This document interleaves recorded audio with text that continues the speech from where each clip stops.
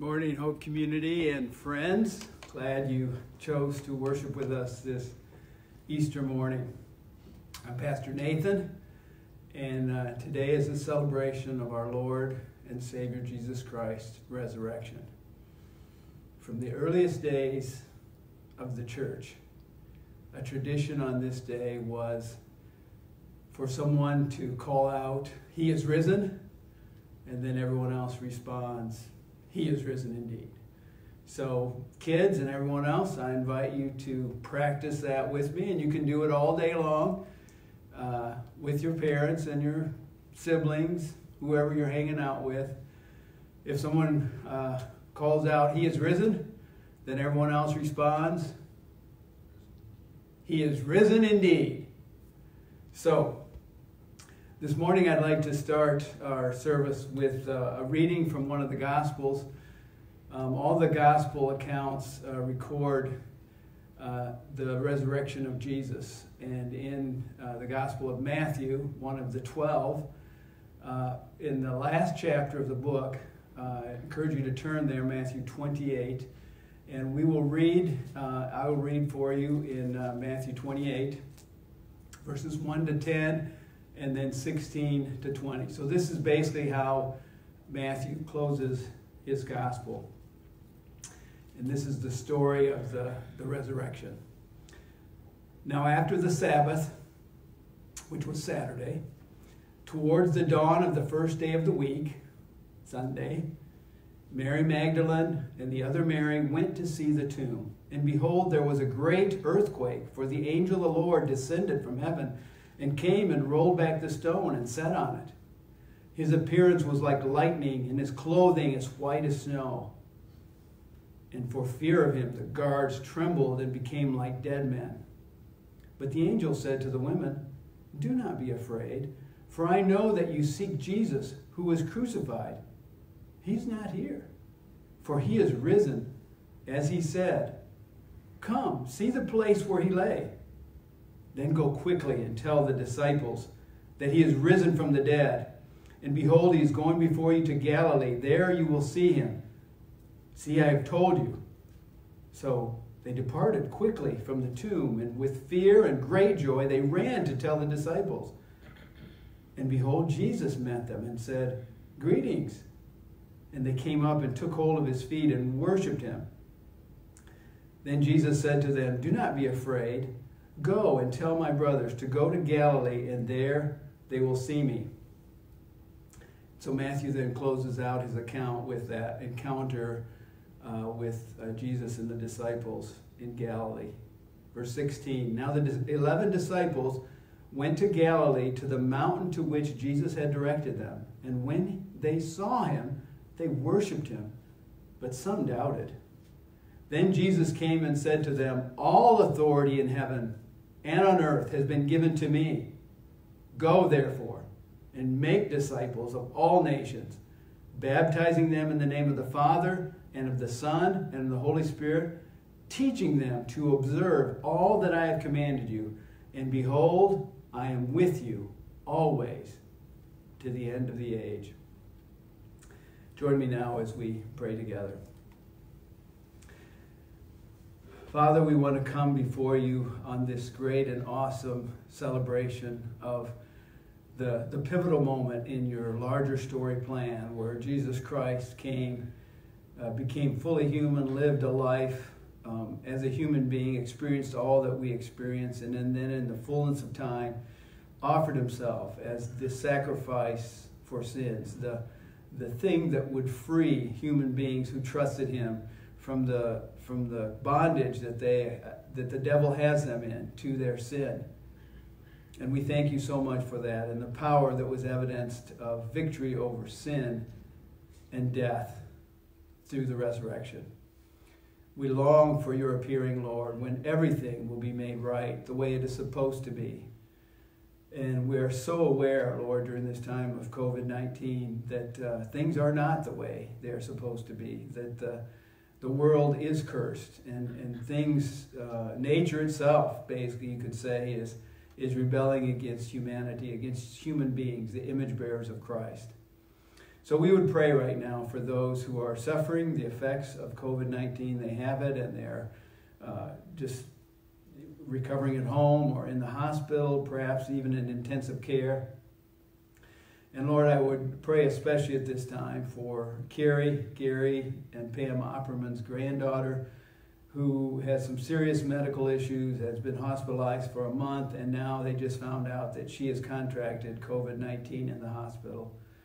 Lord, I pray a special prayer of protection for her and ability of her body to recover and fight off, even though she is compromised just because of the other illnesses that she has. And I just pray a special prayer for her and for her family right now who can't even be with her. Her husband hasn't seen her for a month. And Lord, I just would pray a special prayer for that family at this time.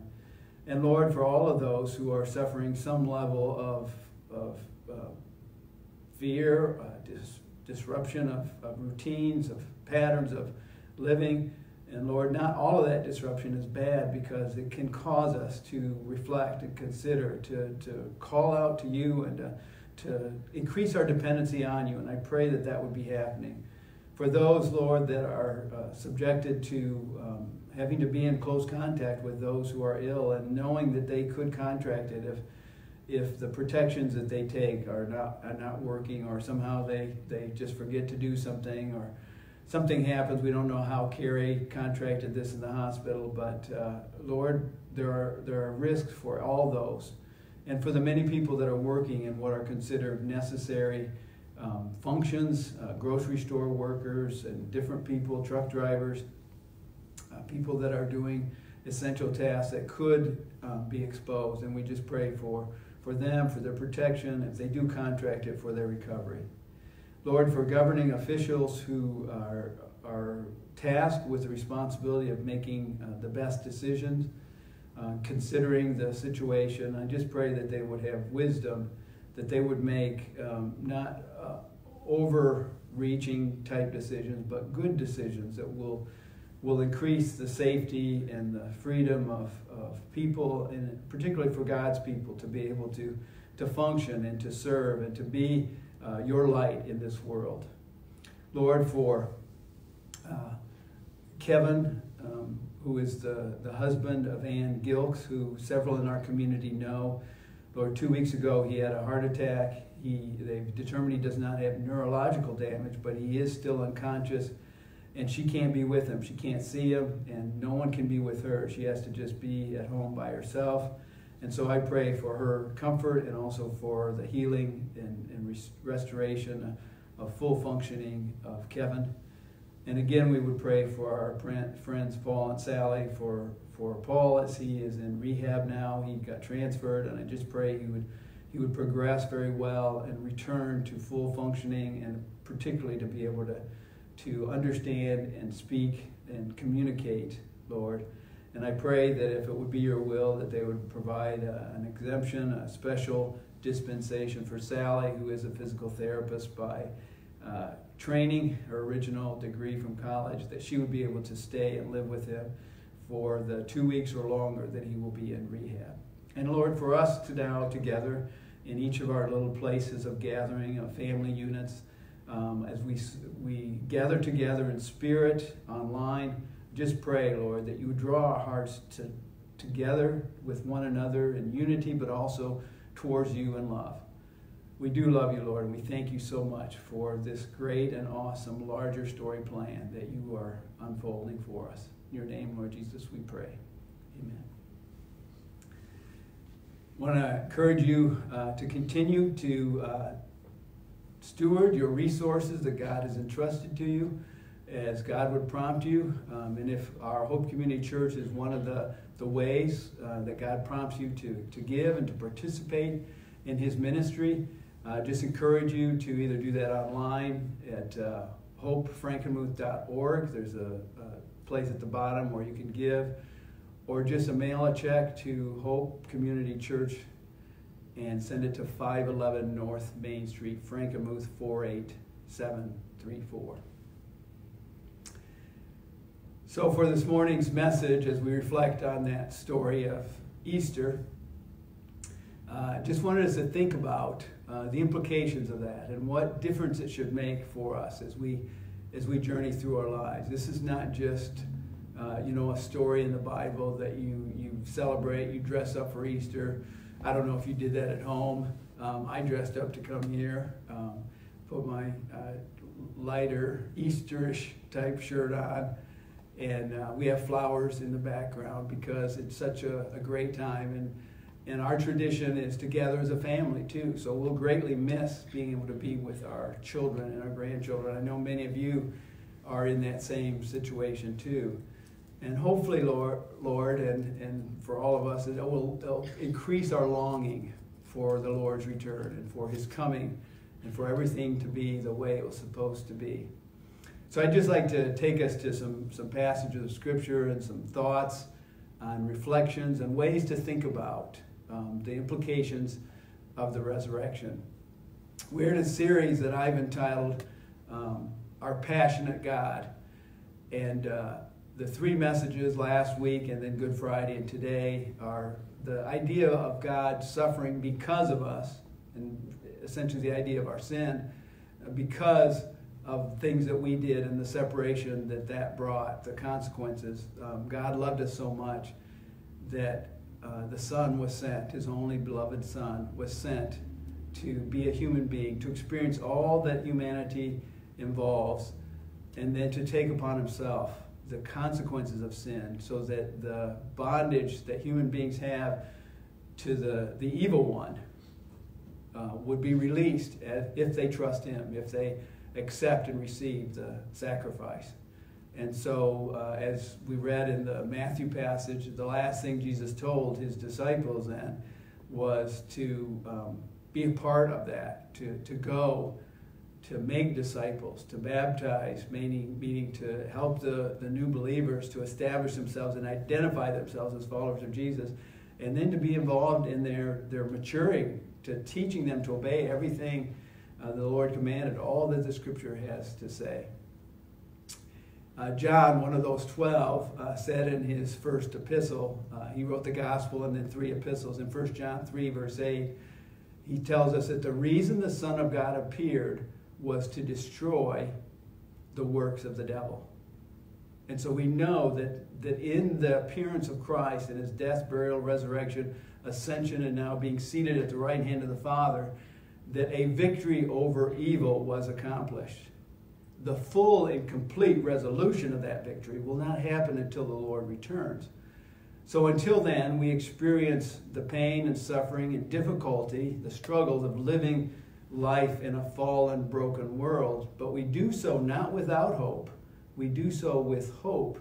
And so the story of resurrection, the implications of the resurrection for us are that God has provided all that we need to journey through the lives that we will have to journey through, and to look forward in the midst of that to His sustaining help and also the glorious future that He has waiting for us.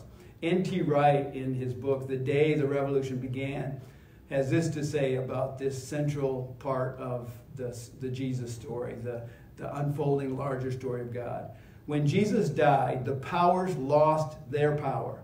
They can still rage and shout, but the power of Jesus is stronger, and it is the power of forgiveness.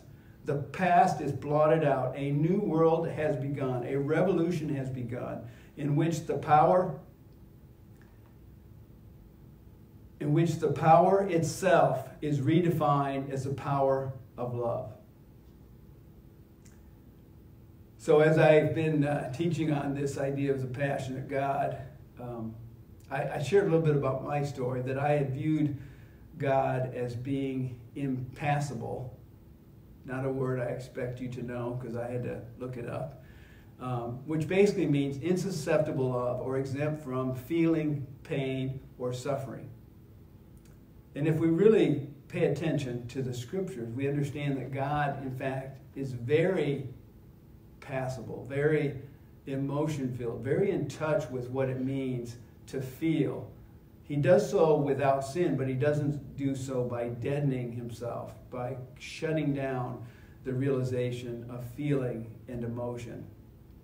And my conviction and repentance, brokenness and repentance, had to do with the degree to which I understood that I had basically been trying and believing that maturity was the more impassive or unconnected, disconnected, above and beyond motion I could be, the more mature I would be. And I'm realizing and on the journey all the time towards the understanding that that is not the case.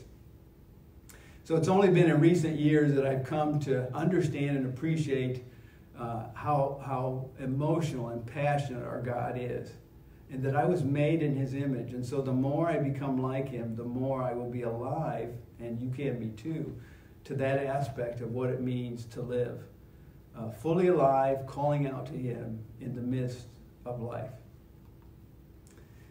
I've come to realize that if I'm committed to being impassible, my impact will likely cause others to want to hide in my presence, feeling like I don't understand, which will unhealthily and unhelpfully mute the influence and impact for good and for God's glory that I believe He wants each one of us to experience as we journey through life.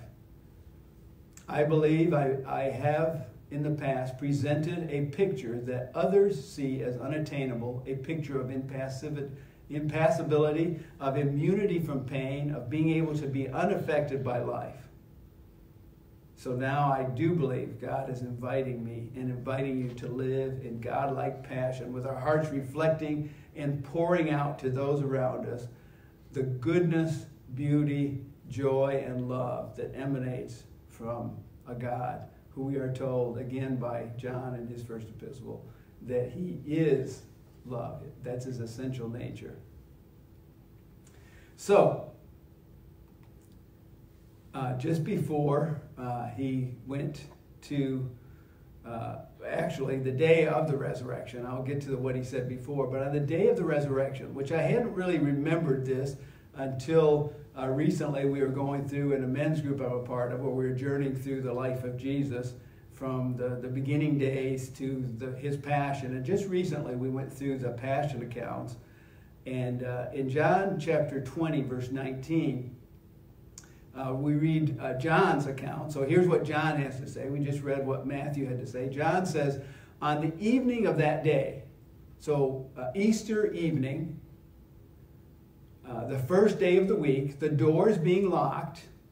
So you get the idea, the disciples not sure what's going to happen. They're fearful. They're locking their doors. They're worried that the authorities might come to get them next. The door being locked where the disciples were, for fear of the Jews, Jesus came and stood among them. So we do know from this that the resurrection body of Jesus is not restricted by doors and walls and things of that nature. But it's a physical body because He could eat food. So that's the kind of body we have to look forward to. So whatever pains or struggles or difficulties you're going through or have gone through or fearful that you might go through in this day of COVID-19, you can have that confidence that your resurrection body and my resurrection body will be amazing. We'll get to enjoy food, enjoy fellowship, community, be physical in our bodies, and yet everything will be perfect, and nothing will we need to fear. So He stood among them and said, "Peace be with you." They're afraid, so He's just basically saying peace.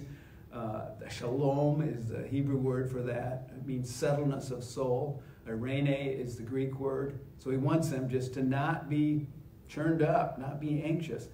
And for many people today, that's what God would say. Peace be with you. In the midst of COVID-19, in the midst of uncertainty about what this means for the future, what it means for your immediate or long-range future, peace be with you, our Lord would say. And then He showed him His hands and His side. And the disciples, it says, were glad when they saw the Lord. And then He said again to them, "Peace be with you." So He really wants them not to be anxious and fearful. "As the Father has sent me," he says, even so, I am sending you. So same idea as what Matthew said when they went up to Galilee. So the Galilee account would be after this. And then when he had said this, and this is the part that I didn't realize was here. I always thought the Holy Spirit came at the day of Pentecost. And now my understanding is that the Holy Spirit came with enabling power for their witness. So they were filled with the Spirit on the day of Pentecost, which would be the next celebration, 50 days after Passover, is when the Holy Spirit came in power on the day of Pentecost. They were able to speak in languages they hadn't learned. Many people heard the gospel. 3,000 people trust Christ. But on this, the night of the resurrection, notice what Jesus does. He breathed on them and said to them, receive the Holy Spirit. So on the very night of the resurrection, the 11 of the disciples, the apostles, the chosen 11, received the Holy Spirit, which Jesus had promised them.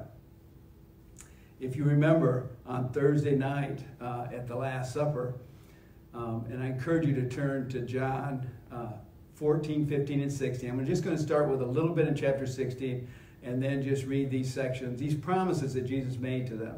And just imagine that you are there, and it's not been that long. Thursday night wasn't that long ago. So for us, it would be about the same as what we were doing last Thursday. And he had made these promises. And then they go through the whole trauma of the arrest of Jesus, the crucifixion, his death, his burial. They're fearful, they're afraid, they're not sure what's going to happen. And then all of a sudden, there's these reports from the women that they've seen him, and Peter and John run to the tomb. And two guys on the way to Emmaus are having a conversation with him. They get back to the disciples, and then Jesus shows up in their midst then on that night, and then we have the Holy Spirit is given to them. And here's what he promised them. On verse 7 of chapter 16 of John, I tell you the truth, it is to your advantage that I go away. They didn't know what going away meant then, but now on Sunday, the evening of Sunday, they know it meant he's going to go die. It is to your advantage that I go away. For if I do not go away, the Helper, Holy Spirit, will not come to you. But if I go, I will send him to you. So now he's sending him to them. In John 14 now, go back to John 14, beginning in verse 1, he says, let not your hearts be troubled about anything. Be filled with peace. Believe in God. Believe also in me. In my Father's house are many rooms. If it were not so, I would have told you that I go to prepare a place for you. Some translations say that I go to prepare a place for you. And this one's saying, I would have told you that if it wasn't so. So he's told them in the past that it's better for them that he goes away because he's going to be preparing a place for us. And secondarily, or primarily, he's going to send the Holy Spirit. So literally, if you are a follower of Jesus, you can have the Holy Spirit. You can have God's presence with you, Father, Son, and Spirit. Or as Peter says in his second epistle, we can participate in the divine nature. We can be partners with God, with him always with us always with him as we journey through whatever this life has to offer. In my Father's house are many rooms. So we have a place ready for us. And then in verse 3, if I go and prepare a place for you, I will come again and will take you to be with myself, that where I am, there you may be. So we have that continual hope that no matter what our life involves, whether it be long or short, that either by our death or the Lord's return, when he comes, if we have trusted him as our Savior, and he is the Lord that we are following and becoming more and more like him, our future is secure. So the things that would churn us up and cause us to be most fearful is, what if I get something and I die? Don't have to worry about that. If we die, we're with him. So Paul literally could pray, I don't know what I should pray, Lord. I don't know if I should pray that you'll just take me home so I get to be with you, or if I should pray that you would, recover me, bring me back to full and complete health, protect me from anything bad, so that I might continue to journey and serve and do my part in your larger story during this time. So he didn't even know which way he preferred to have the thing turn out. So continuing down, if you look down to verse 16 of John 14, another promise Jesus said was, I will ask the Father, and he will give you another helper to be with you forever. In Matthew 28, the last thing in the book of Matthew is, I will be with you always, even to the end of the age.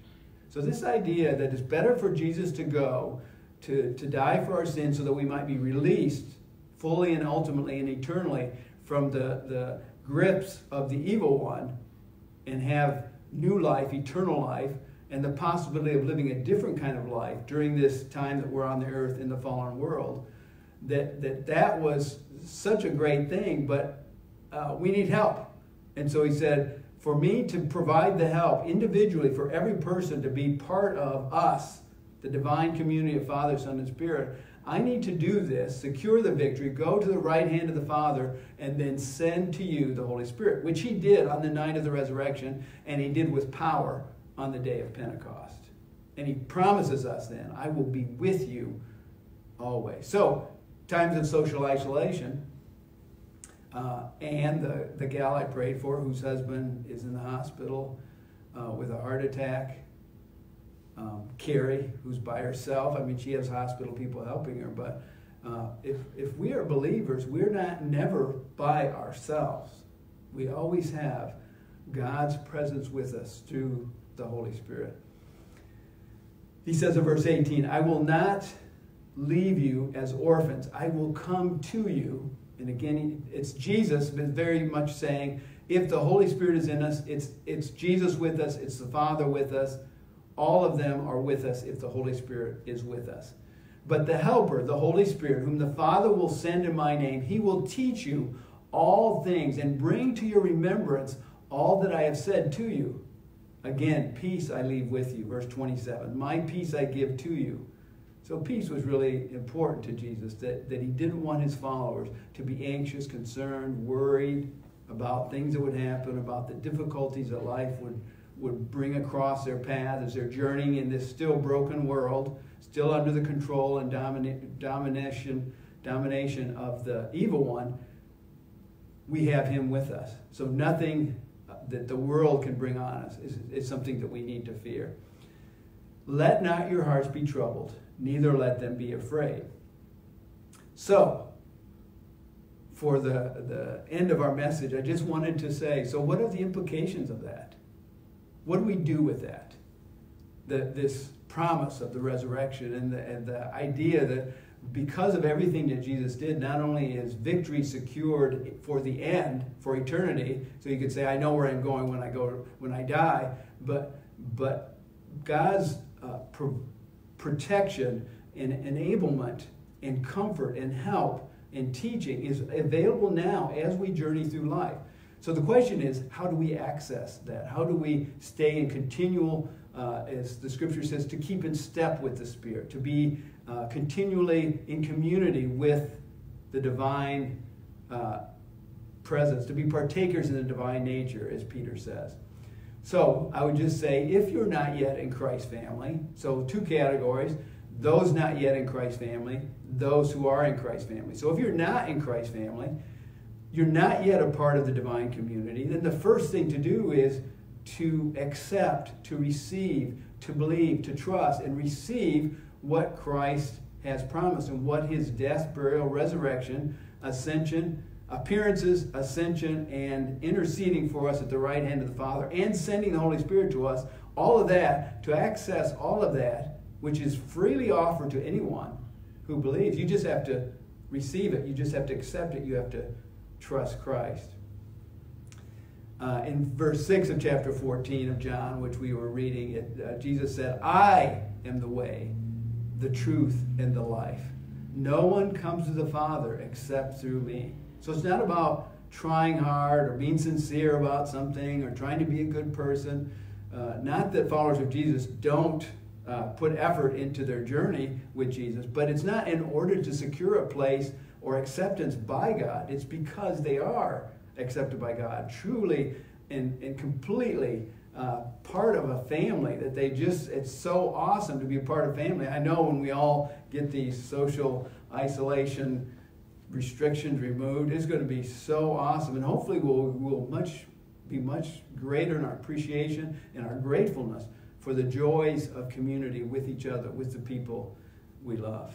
And then in John chapter 1 and verse 12, Jesus says, "To all who did receive him, who believed in his name, he gave the right to become children of God." So receive, believe. That's the way. So if you have not yet done that, I would just encourage you. Remember, Easter 2020, when we all were worshiping online, that was the day I trusted Christ. I became a part of the family of God. God's Holy Spirit came and started indwelling me. And then I became one of the followers of Jesus, the family of God, who has the Holy Spirit. And so the second main point is, if you've already trusted Christ, you're part of his family by faith, then the response to the resurrection story, to Easter, to the coming of the Holy Spirit, is to embrace the peace-filled new way living with Jesus and like Jesus that he makes possible through the Holy Spirit, which is what I would call passionate aliveness, not impassibility. That's not that. It's passionate aliveness, where we are, number one, and there's three things I'm going to share with you. Number one, paying attention to relational intimacy with God. I just call that walking with God. We're paying attention to the fact that God wants to be in community with us, wants us to pour out our hearts to him, wants us to share with him, to communicate with him, to feel like he communicates with us, to sense that we are actually in intimate relational community with him. We're not just all kind of impassively letting whatever happens happen and we're going to power our way through it by our own strength. That's not how Jesus did it. That's not how he wants us to do it. So what that involves remembering who we are in Christ, that he loves us, and that his ongoing presence is with us, just like I've just shared with you. It means remembering that we can come to him and be helped by him now. Peter says in his first epistle, casting all your cares upon him because he cares for you. The author of Hebrews says we can come boldly or confidently to the throne of grace to receive mercy and find grace to help us in our time of need. God wants us to do that. 40% of the Psalms are laments, pouring out our heart, crying, asking God why. Why are you doing this? Don't you remember you said? And just like we as parents or grandparents are totally okay with our kids or grandkids saying those kind of things to us, and it makes us feel like they really trust me. God wants us to feel that way with him as well. It means remembering the great future that awaits us when Christ returns, so that we do not have to worry, concern ourselves, be anxious about our immediate short-term future here on this earth, because that's not ultimately what matters. Now we can, be wise stewards of what God entrusts us and journey through and make the best next decision whenever up up. But ultimately, that is not where our future is, where our life is, because we're laying for ourselves, up for ourselves treasures in heaven. That is where our eternal future is hoped and secure in that. And finally, it means remembering his call to us, be active participants in our process of transformation and maturing. In 1 Timothy 4, 7 and 8, he says this in this way. He says, train yourselves for godliness. Now, he doesn't mean it's all up to us, but he does mean we participate in it. So it's the same word you would use if it says, I talked to someone the other day, and they said they put on a few pounds during the social isolation time, more snack time, I guess, more just what do we do, there's some snacks or food or whatever, and so maybe less exercise and more eating. So as you would say to yourself, I can't wait till this gets over so I can train myself again, get back into some routine of exercise. That's the very same word. It's the word we get gymnasium from, the Greek word that says train yourself to be godly.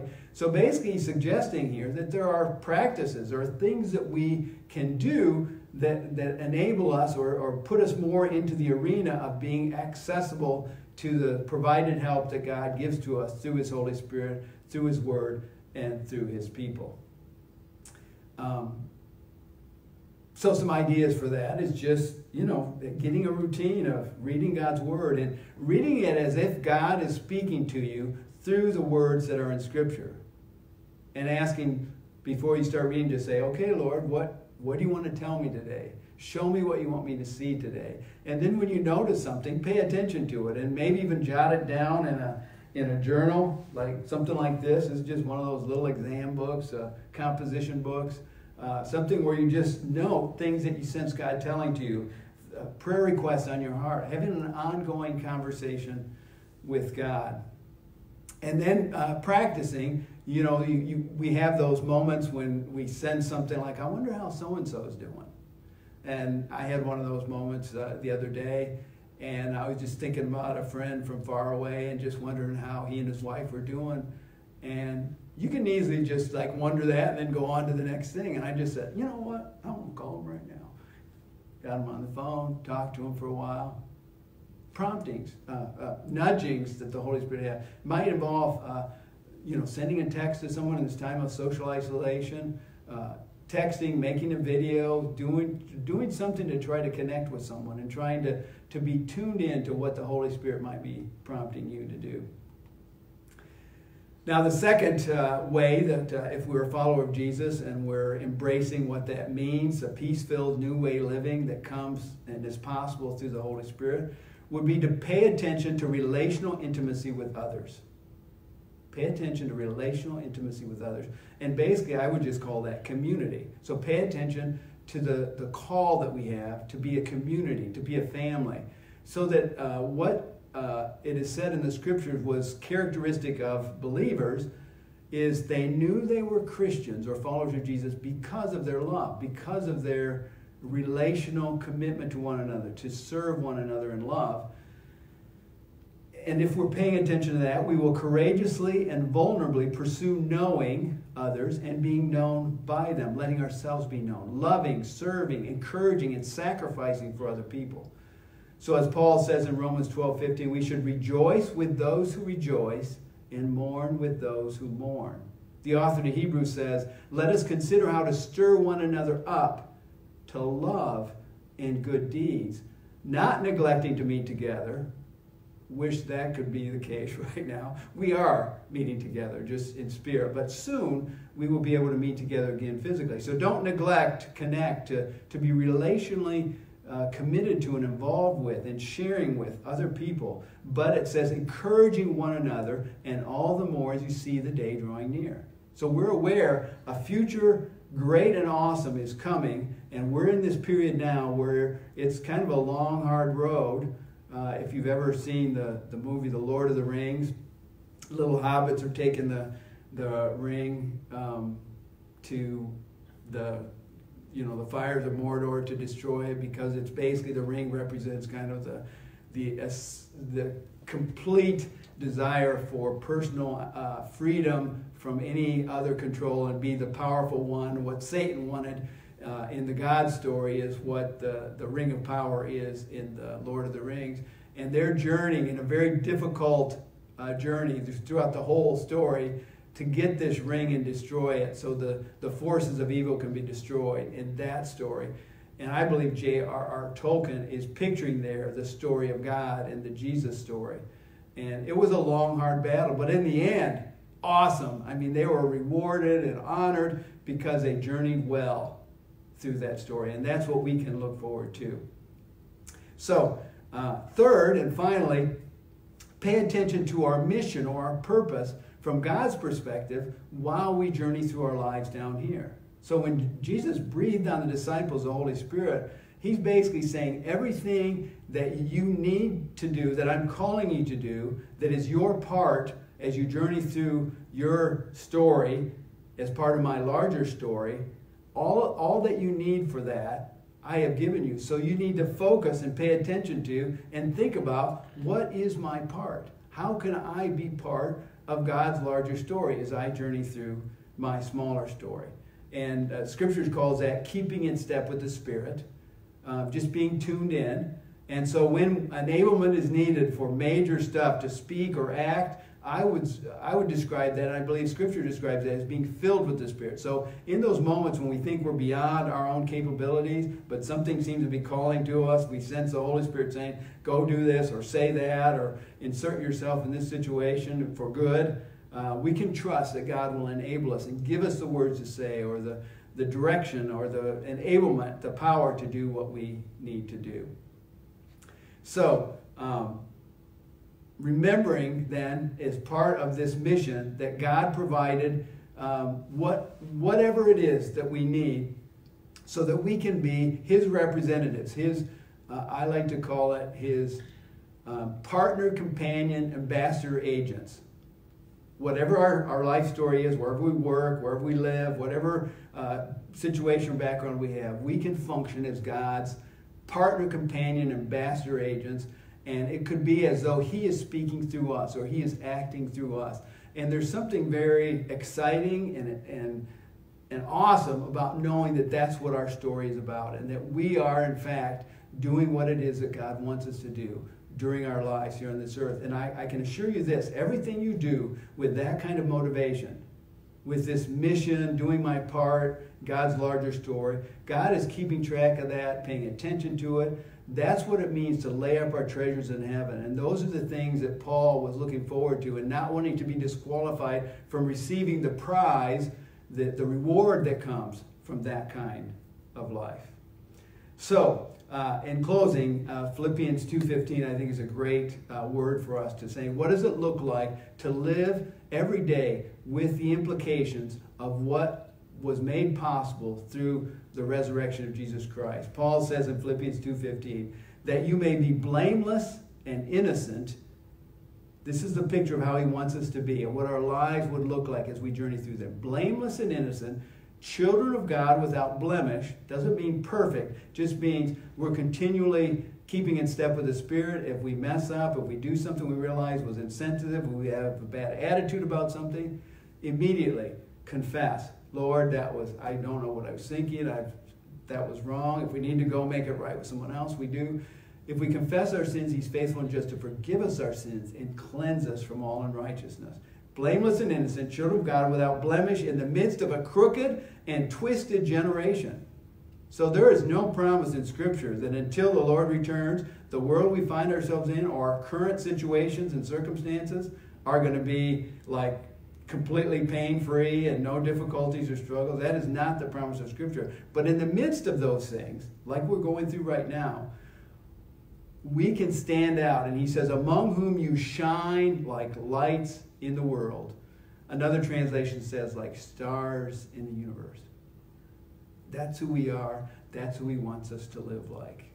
Lord, thank You so much for Your larger story that included Your death as a payment for sin, so that we can be released from the bondage of the evil one, and Your resurrection that evidences Your power over sin and death, and Your return to the right hand of the Father. You're interceding for us. You've sent the Holy Spirit so that the divine presence is always with us, that we are continually and regularly in Your presence, and we should view ourselves and imagine ourselves as never alone, always with You. And Lord, I just pray that for each one, that they would sense that in increasing measure and continue to walk, to keep in step with Your Spirit as they go forward, and particularly during this time of social isolation, where the encouragement that comes from the community of God's people being together is not something we're experiencing other than through digital means or notes or letters or different ways that way. Lord, we long for that to be taken away, but more than that, we long for Your appearing.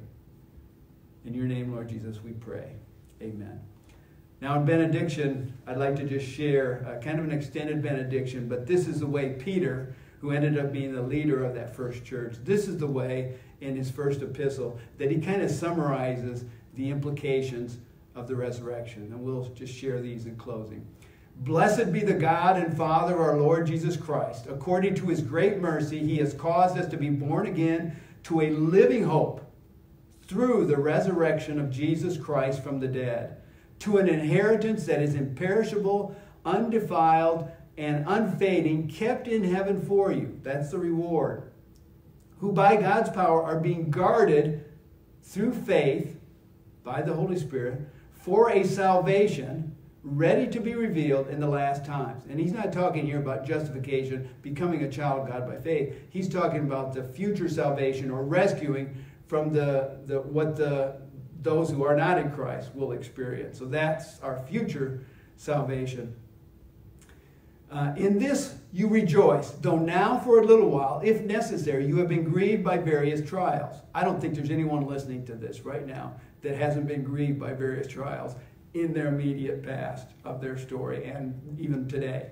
So that the tested genuineness of your faith, more precious than gold that perishes though it is tested by fire, might be found to result in praise and glory and honor at the revelation of Jesus Christ, the awesome time when everything will be made right. Though you have not seen him, you love him. Though you do not now see him, you believe in him and rejoice with joy that is inexpressible and filled with glory, obtaining the outcome of your faith, the salvation of your souls. God bless you. He is risen. He is risen indeed. See you next week at 9:30.